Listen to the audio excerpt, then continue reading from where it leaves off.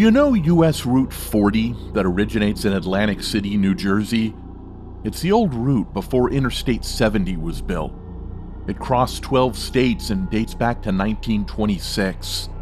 Like the famous Route 66, it has been bypassed with a modern interstate. As with Route 66, 40 has many old attractions, diners, and motels that once were the welcome sight to weary travelers along its route. Most of the diners are closed, the motels are abandoned, and much of 40 doesn't even exist now.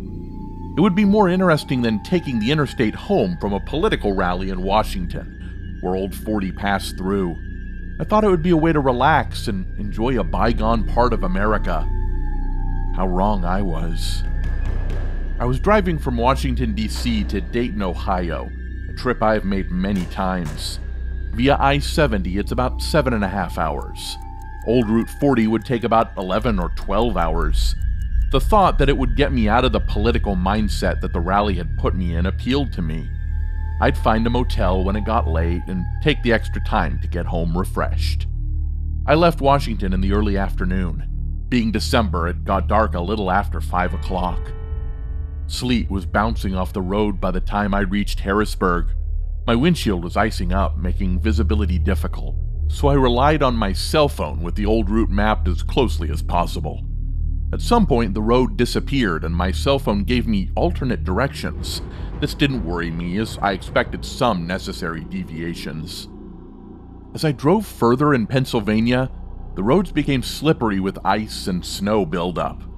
I had been on a long stretch through nothing but forest. There are no service centers or food stops except abandoned Esso gas stations. It was just past 11 when I checked my cell directions, and it was no longer getting any bars. It had been several hours since it updated my position, it appeared. I'd yet to learn where I was. I blindly followed a road and took turns when I had no other options. The thought that I was way off course gave me some anxiety, and the deteriorating weather complicated my rattled brain, already exhausted from staring through an icy windshield. I needed my cell phone map to know where I was going and where I was. I could be driving in circles for all I knew, but I figured I'd eventually get to some town and find a motel if I just kept plowing on. An hour or so later, I was still in the forest, and the sleet had turned into blowing snow. Ahead of me, I saw an intersection coming up. An old Kenworth parked alongside the road with its hazard lights on. I figured he was having the same difficulty as I was this wintry night. I took that turn as a sign indicated food, gas, and a motel in half a mile. My cell phone still showed no bars when I spotted the glow of a motel sign. It was missing a letter and spelled M-tel, but no other lights were visible. The parking lot was empty and unplowed, but I pulled in to check. I was so tired. Driving in bad weather and getting lost is exhausting. I was sitting in front of the sign saying office, wondering if they had a room I could crash in, when the Kenworth pulled into the motel. I heard its air brake and the final puff of exhaust as it settled to a stop perpendicular to my car in the motel parking lot. I didn't give it another thought as I fussed with my cell phone, trying to get reception, but that was futile. It was a dead zone. I was about to turn my engine off to go into the motel lobby, which was dark, and for whatever reason, that didn't bother me. Now, in retrospect, I was just so tired and lost, I was willing to knock on a lightless motel office door. I know it doesn't make sense now, but on that night, it seemed the thing to do. Before I could, my car started to rock as the driver from the Kenworth walked over to my car and yanked on the door handle so hard the whole car shook. He was as big as a mountain with long hair falling from a trucker's cap. His teeth as big as yellow nails gnashed from under his tobacco-stained beard. He was incoherent as he rampaged at my door. I looked into his eyes and felt a fear I had never experienced. He looked at me as if he was going to eat me alive. In sheer panic, I threw the car in reverse, coming within inches of his truck grill with its blazing fog lights drilling into my eyes. I returned to the old highway, spitting my tires in the snow. In 12 minutes, I made it to Somerset. How I got here, I don't know. I found a motel and got a room. When I told the clerk about the motel I had stopped at earlier, she said the old place had been abandoned for 3 months. The owners had died and there was no one to take it over. It wasn't worth saving as it was off the main route. Why the sign was still lighted, she had no idea. As for the trucker who attacked me, I don't know what he intended to do with me, but I'm sure if he could have gotten his hands on me, he would have killed me. He was completely insane. I was lucky to have escaped with my life from that abandoned motel.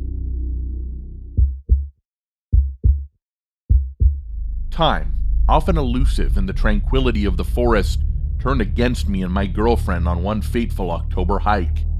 We were lucky to escape this forest of horrors after a grueling encounter. Tammy and I packed a tent and some cooking gear, went backpacking to Tennessee for a weekend. We are experienced backpackers and in good physical condition.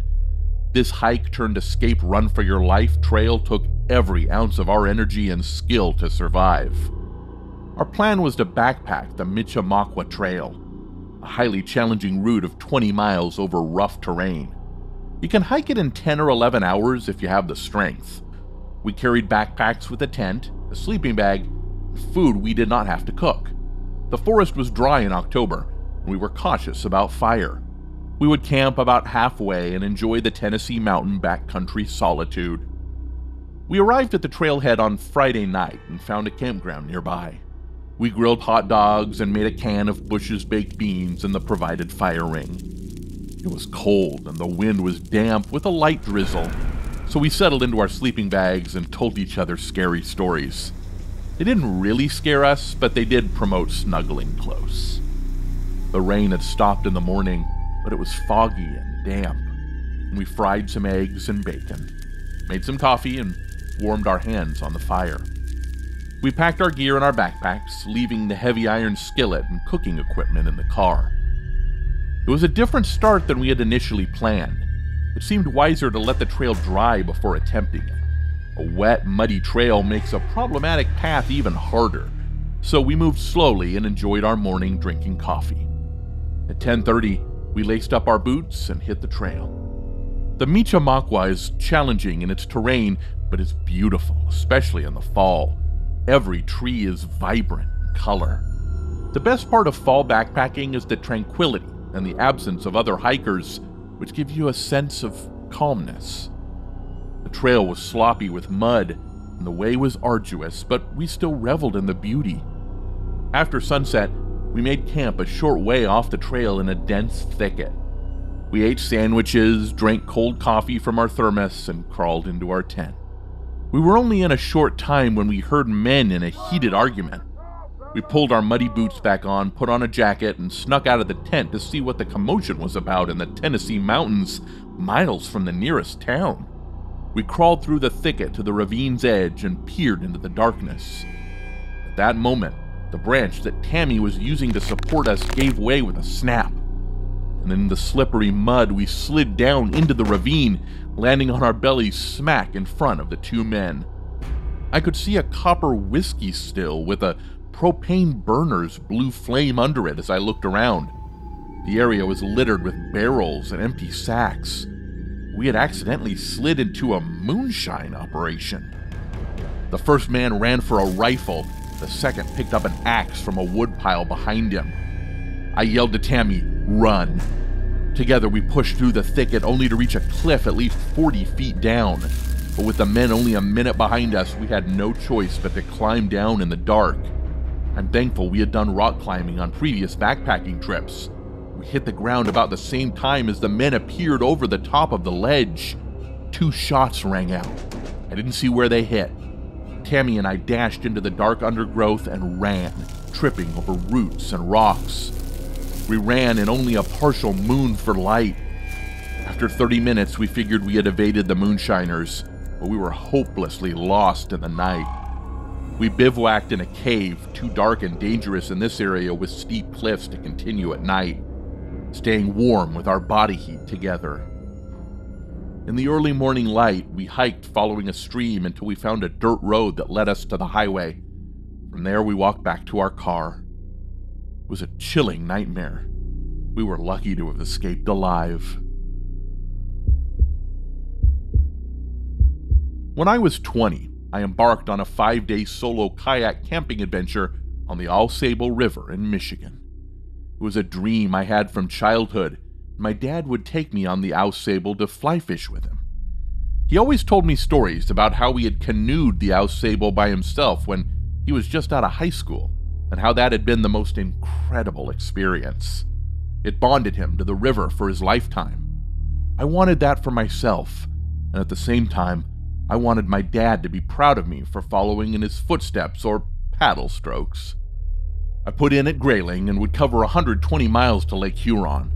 There are 6 dams to Portage, and if I maintained a steady stroke, I would enter Lake Huron in 5 days. It would take 6 days if I stopped to fish the brown trout. I had a tackle box of streamers for fall fly fishing just in case I saw a lot of fish. I reached the Mio Pond campground on the first day, next to the Mio Pond Dam Portage. When I arrived, there was no one there. I set up my one-man tent with an inflatable mattress and bug screen. I found some sticks along the bank that I could snap over my knee to build a campfire. In no time, I had a small blaze. I carved a stick to roast a hot dog and put a camp coffee pot, filled with a hand pump that said "boil before drinking" on the fire for hot coffee. Being October, the sun set earlier, and the nights got cold quickly. A hot cup of coffee sitting around the campfire was relaxing after a hard day of paddling. I was watching the fire, sitting on a log seat, holding a hot coffee, when a man appeared from outside in the glow of the fire. He walked over and sat on another log without saying a word. I was surprised as he made no greeting or anything. I said, "Hey there," in a friendly voice, and continued, "I've got hot coffee if you'd like some." The guy didn't even look at me. Still trying to break the ice, I attempted conversation. "You just camping, or are you paddling as well?" No response. The strange man just sat, staring at the fire. If my only hospitality was a warm fire, that is fine. Let him sit. After an hour, he stood up without a word and walked away.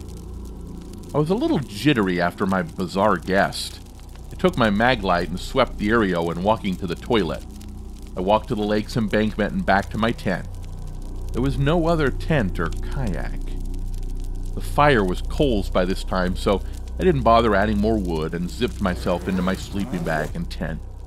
I lay there, straining my ears for any footsteps. This really creeped me out because, as I started to listen to the night forest, there were dozens of noises in the dark. The rustling of the dry leaves in the wind, a raccoon scratching at an old log, a deer eating in the underbrush, crickets chirping. The forest at night is a noisy place. I finally fell asleep, but was awoken by a hard kick to my side. I don't know when it was, but it was very dark, except for my now ablaze campfire. 5 men stood around it. None of them were speaking. The guy who kicked me had unzipped my tent and was dragging my sleeping bag out with me in it. I recognized him as the man who had sat at my campfire. 2 others came over, took my cell phone, and threw it into the fire. They ransacked my tent and gear. They were all big men, much bigger than me. I didn't resist wishing for a resolution that never came. One of the men put a gun to my head, looking me dead in the eye. I closed my eyes, and bang! A flash of light and stars shot through my head, and darkness. I woke up a couple of hours later, darkness all around me. My head hurt terribly, and when I touched my scalp, it was caked with blood. I looked around, and I wasn't at the campground. I was dizzy and disoriented, lost at night along the Au Sable River. The men had apparently hit me with the butt of the gun and dragged me somewhere in the forest, left to die. I lay there too frightened to move. At first light, I crawled along the river's edge until I saw a bridge. My father picked me up at a breakfast restaurant several hours later. What the men at the campground were about, I have no idea, but I think their intent was to kill me for intruding. This is my most chilling nightmare. Subscribe